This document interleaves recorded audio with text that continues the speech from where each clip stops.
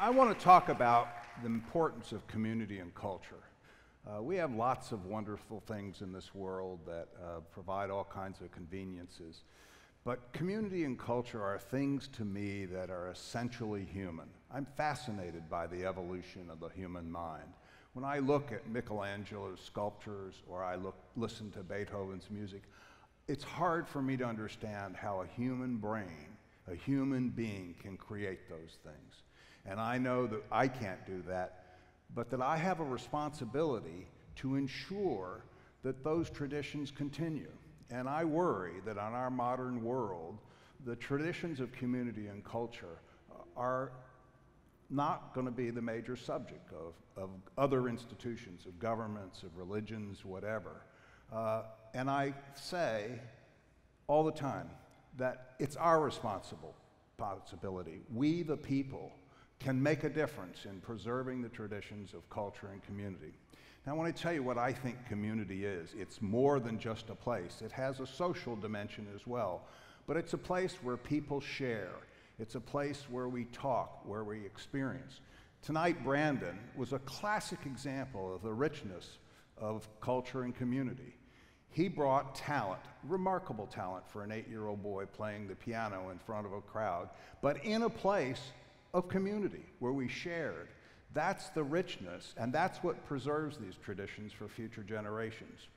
So I think we, as the people, particularly under the threat of government budgets and dysfunction and all the things that give us heartache every day, the growing difficulties around the world, that we need to be the stewards and the custodians of those important values, community and culture. And we can do it. This museum sitting over here, a wonderful institution. If you've never been there, you need to go there. That was designed, built, and operated by we the people. The community came together and funded and operate that. This facility was built by another group. At the south end of this park is the Mizner Park Cultural Arts Association. There's a studio theater that's regarded as a jewel in South Florida. It's also built by a nonprofit corporation. And it didn't happen by accident. It happened because this community in 1986 and 87, when this was the Boca Mall site, which couldn't succeed in the competition with the Town Center Mall, was a blighting influence on the city's desire to make downtown a place to live, work, and be entertained, a rich 24-hour environment. We're not there yet, but we've made a lot of progress. When they decided to buy this and see it redeveloped, the community called for it to be an art park. Let's tear down the old mall and let's build an art park that will distinguish Boca Raton from any other community in Florida. We will have dedicated a major parcel of land. The economic realities of that were not really practical, but what the city, with the support of the cultural community and the confidence that the cultural community would respond to their initiative, they reserved 40% of the land in this place, Boca Mall redevelopment into Mizner Park, for cultural arts facilities, and made them available for a period of 10 years at $1 a year rent to any organization that was willing to step up and fund the improvements to bring a cultural home to our city. And this museum was one of the first to step up. The Center for the Arts at Mizner Park stepped up to build this amphitheater, and originally the International Museum of Cartoon Art, and then later the Mizner Park Cultural Arts Association did the same thing for the Cultural Arts Center. My message to you, and what I want you to go away with tonight, the most important thing for me, is that we the people have got to be the custodians of this tradition. And everything that you've heard, from Brandon to the speakers about neuroscience, they need a place for those values to be expressed. And I think this community proves the theory that I have. Now, the evolution of mankind is really remarkable when you think about it. The prior speaker talked about emerging from the primordial stew. And we've been around, our forefathers came on the earth about, our predecessors came on the earth about 2 million years ago.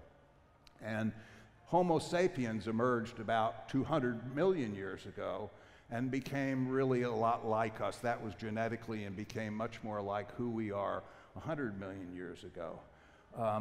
But in time, everything's happening at warp speed these days.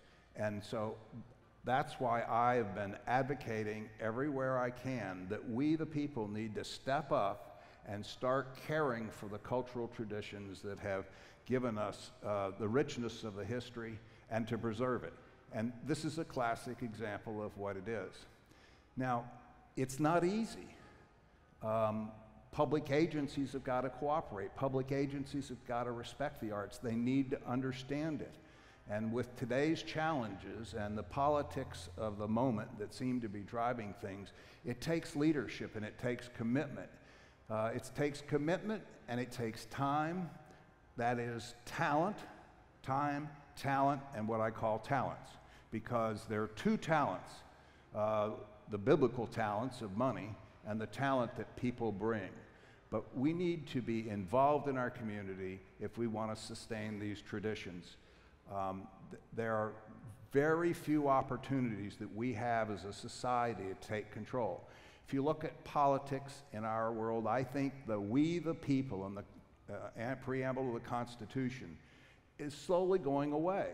I think it's becoming me, the special interest. We have a specter of a group of very wealthy Americans who have announced that they're going to spend basically $1 billion in the 2016 election to ensure the outcome serves their interests, their perspective of how the world ought to be. I have a real hard time understanding how that reflects the principles of democracy on which this nation was created and how we have succeeded. And the only way we can protect ourselves, as we don't have billions of dollars, is to preserve these traditions of the place that serve the notion of the commons. The tragedy of the commons is when we lose our sense of collective benefit. And we the people is falling from our vocabulary, and I encourage all of you to get active. There are organizations everywhere that need help. And it's really a powerful force that we don't use. And I've tried to think about how could I tell you all about how much power we really have. And I've come up with an idea.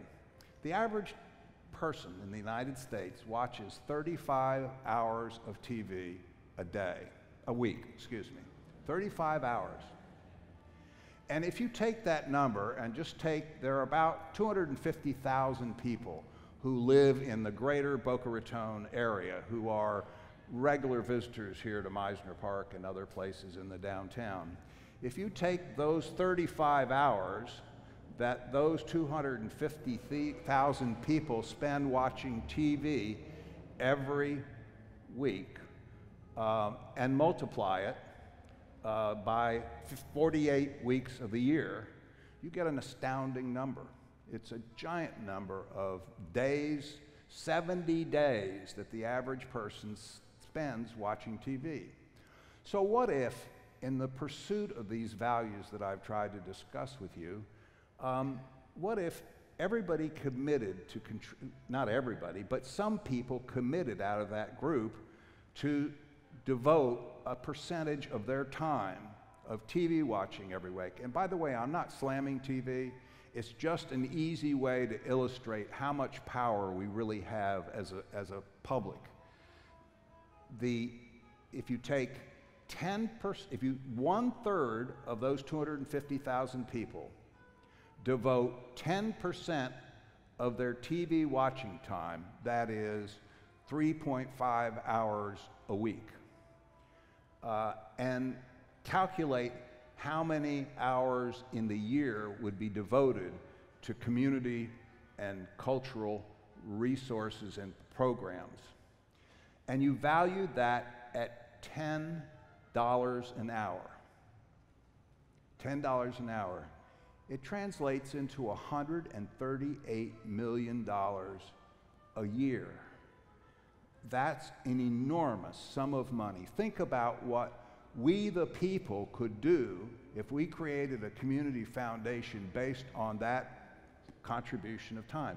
Now, I know it's not easy to find places where you're happy and interested in participating, but we put on a festival here every year. We have a couple of hundred people who volunteer every year, and they do all kinds of things. They take tickets, they are ushers, they park cars over here, and they, importantly, when we have rehearsals on this stage, and we have an Itzhak Perlman practicing the violin, we can bring students from schools all over South Florida to watch that rehearsal, to see a wonderful master perform, but we could never do it if we didn't have ushers to keep order and to help sure that they are quiet when the maestro is performing. So that's a part of our whole model of serving the community that we couldn't do without volunteers. And so, but today with social media, at first I was concerned that social media would take away from the sense of community.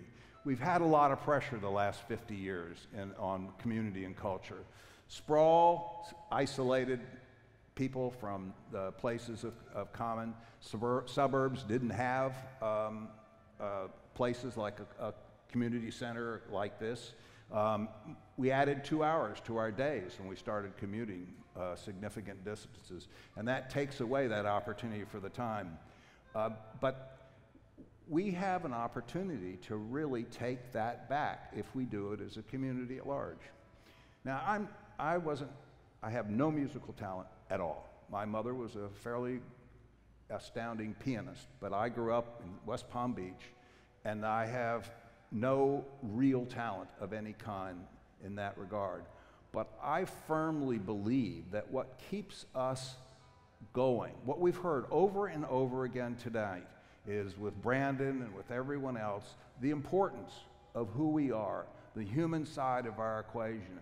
And what I'm trying to leave with you is that we have a responsibility, we the people, to take control of this part of our life. It's the only thing I know collectively that we can get together and make a difference.